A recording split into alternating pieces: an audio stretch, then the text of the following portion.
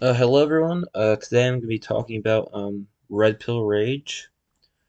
So basically, everyone, if you're watching this video, you probably know what the red pill is.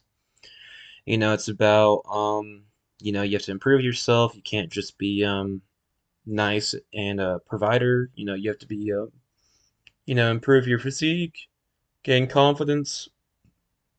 Excuse me, but yeah, stuff like that, right?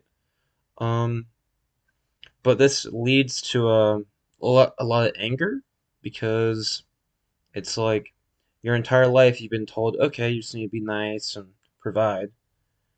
But then it's like, what the heck? Now I have to do this? It's like you're angry, but you know it's right because you've been trying to be nice to people.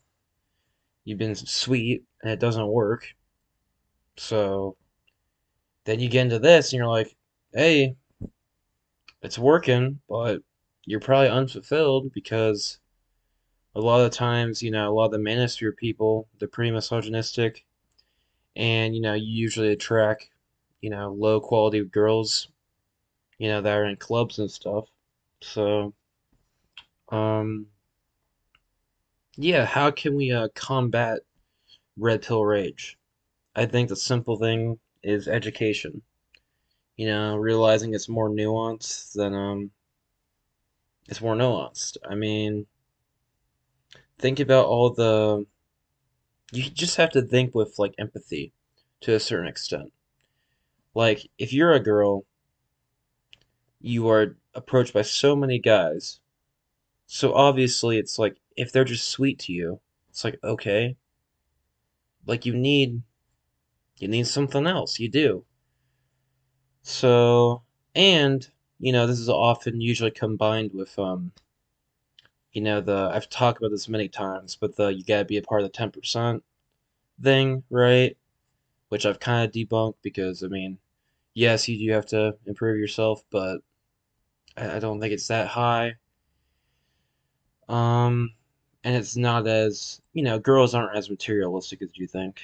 They can be, but yeah, I think, like I said, the red pill rage cure is, looking at stuff with logic and empathy.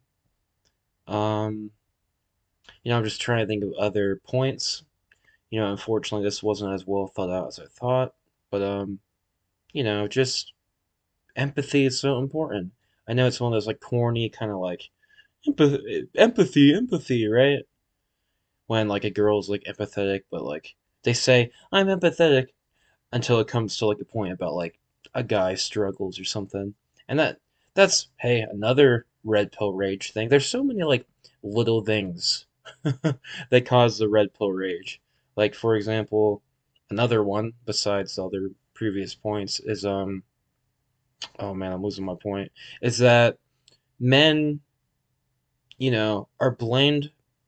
Men work super hard, and men are a lot of times in a lot of pain because they're really lonely, right? Because it's hard to attract girls, right?